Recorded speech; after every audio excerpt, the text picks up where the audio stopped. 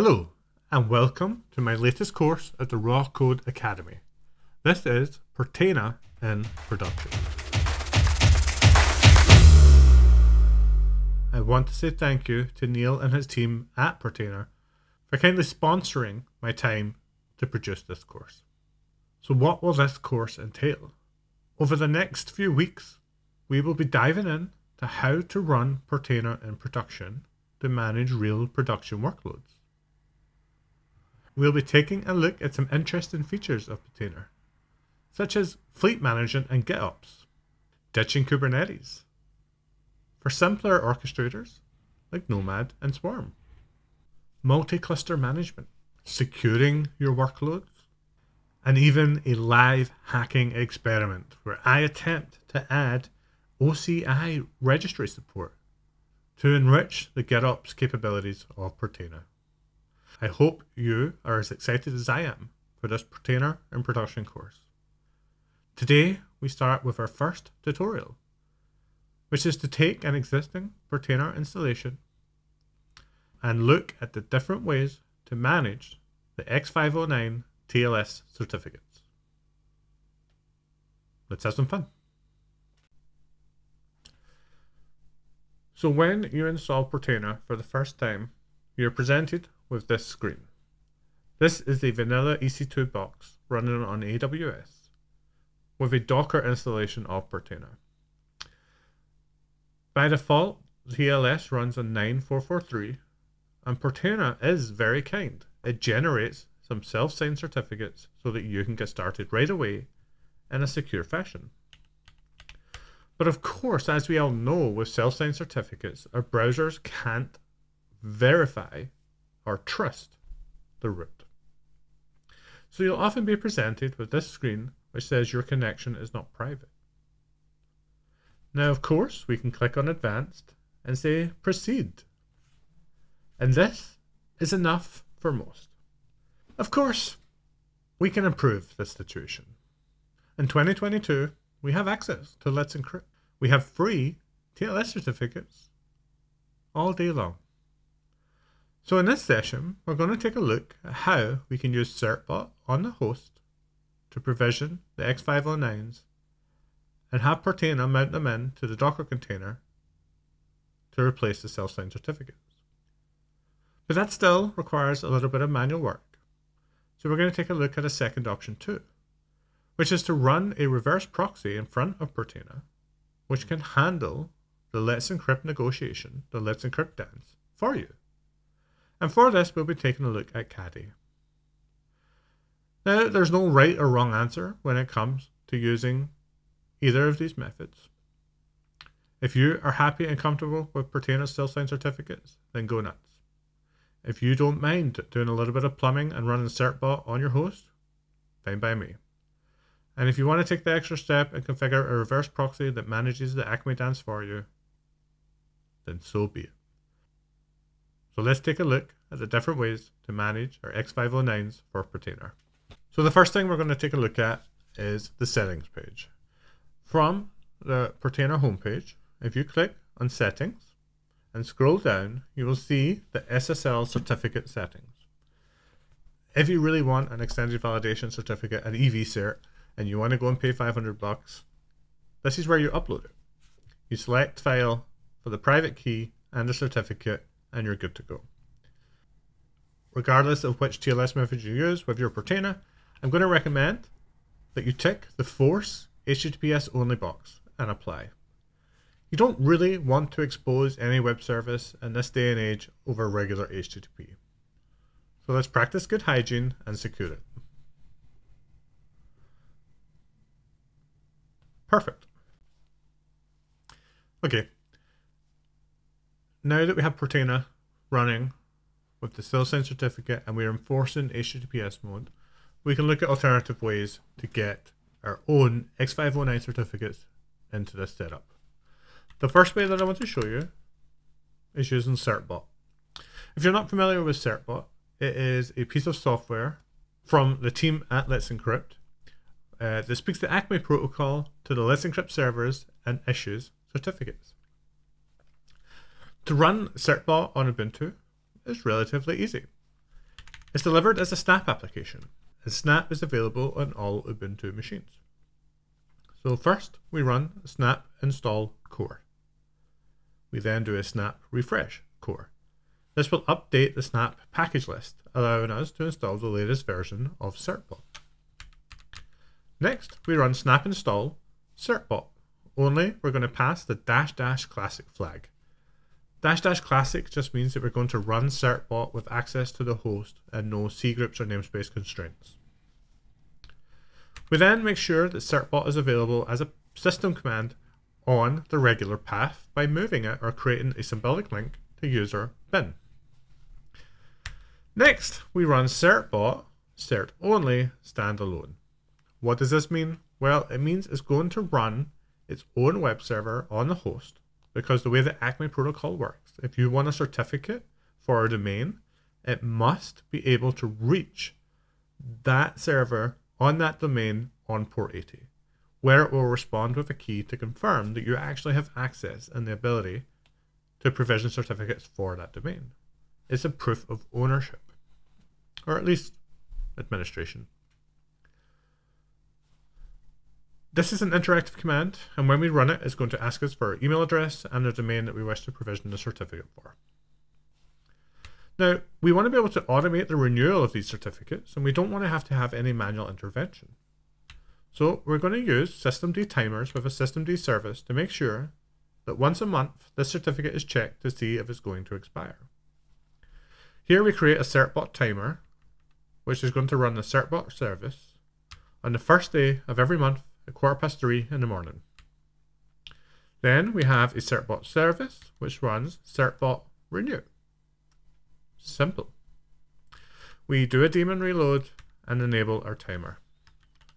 Now, don't worry about pausing and copying or typing everything that you've seen in that file there. The code is available at github.com/rawcodeacademy/Portainer-in-production. The link is there. So let's run our certbot script. First, it asks for email address. I'll enter david@rawcode.com. Yes, I agree to the terms. Yes, I'll share my email address. And now it's asking for the domain that we wish to secure. I'm going to enter p.rawcode.academy because that is the DNS that I have configured for this machine running our Portainer instance. LetsEncrypt is now running a web server on this machine on port 80, sending a request looking for a file available over HTTP that confirms that I have administrator's right to this domain. As you can see, it successfully created our certificate in the /etc/letsencrypt/live folder, meaning this is a real production LetsEncrypt certificate that is now available for Portainer to use. Now, if you remember, in our systemd timer, we have a command configured called certbot renew. I'm not going to run renew now, so I'm going to pass the dry run flag. But this is the command that will check for the expiration date on your certificates and make sure that if they're close to being expired, they will be renewed for another 3 months. Also, if you're looking at the commands I've typed and you don't want to run this script in an interactive environment, all the arguments that I passed, my email address, the domain, and agreeing to the terms, can be configured through flags passed to the certbot command. If you run certbot cert only --help, everything you need to know is there. So let's configure Portainer to use these new LetsEncrypt certificates. Also available on the GitHub is a script. So here we have the Docker command with the correct volume mounts to take LetsEncrypt certificates from the host into your Portainer instance. The two mounts that we worried about, or the two mounts that we are concerned about, are these two here. The ones with etc. LetsEncrypt live and etc. LetsEncrypt archive. You'll see that we have the term your domain. This is in the middle and end of each of these mount lines.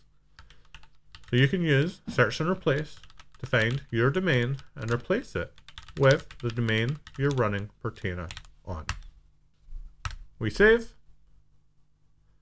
And now we can run our p.le script, which will run Portainer over TLS with LetsEncrypt production certificates. So if we pop over to the browser, hit refresh, click on the lock, you will see our certificate is issued by R3, the LetsEncrypt authority. Awesome. Now there's not a lot of maintenance with that approach, and you can be very successful with Portainer's own self-signed certificates or LetsEncrypt running on a host. But I think my preferred way is to use Caddy as a reverse proxy, which does automatic TLS for you. It speaks ACME to LetsEncrypt and handles all the renewals for you. We don't even need to disable the Portainer self-signed certificates, and we can still enforce TLS at all times. It just means that you, as the user with a browser, speak TLS to Caddy via the LetsEncrypt production certificate. But it also means that Caddy speaks to Portainer over TLS using the self-signed certificate. So we have end-to-end TLS encrypted web traffic. So I've created a small script also available on the GitHub page, p-rp.sh. Here you'll see the complete setup for this Portainer configuration. First, I remove all the containers from the host. Maybe don't copy that line. We then create the volume for Portainer, which I've already done as part of the configuration, so it's commented out. We then run Portainer as always, only this time there are no volume mounts for LetsEncrypt certificates. For Caddy, we also need two volumes, Caddy data and Caddy config. From there, we can run Caddy, making sure that we bind ports 443 and 80 from the container to the host. Remember, for LetsEncrypt ACME negotiations, we must have physical port 80 available on the host. We also need to link Portainer with the name Portainer. This means that DNS queries from the Caddy container can query Portainer as a DNS name and reach the Portainer container. We then have to mount in our Caddy file, which I'll show you in just a moment, to /etc/caddy/caddy file. We then mount in the two volumes we created, Caddy data and Caddy config. And you'll see I'm using the official Caddy 2-Alpine image. If we take a look at the Caddy file, we'll see we have to configure our email address. This is because emails are required for ACME negotiations with LetsEncrypt. We then set up a virtual host of p.rawcode.academy. We have a reverse proxy block which says, hey, any request we get on this domain, we're going to proxy to another server. We specify the to, which is going to our Portainer on port 993, the encrypted self-signed certificate Portainer. Because it's a self-signed certificate, we do have to tell Caddy not to verify the root. So we need a transport block for HTTP where we say TLS is enabled, however, skip the verification step.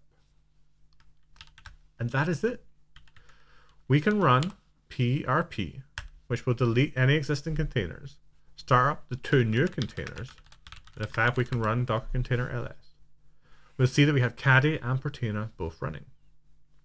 And now if I do a curl with a --v to p.rawcode.academy, we get a whole bunch of text back. This is a good indication that things are working. So let's pop back over to the browser and refresh. And you'll see that we still have a happy lock with a certificate issued by R3 from LetsEncrypt. So that is how you enable and secure your Portainer instance 3 ways. 1. Using their self-signed certificates. It works as long as you don't mind clicking accept or advanced on that little warning page. You're good to go. 2. Certbot on the host with a systemd timer to handle renewals. And 3. Reverse proxy with Caddy. They're all production grade. They're all good to go. Enjoy. We'll see you next time.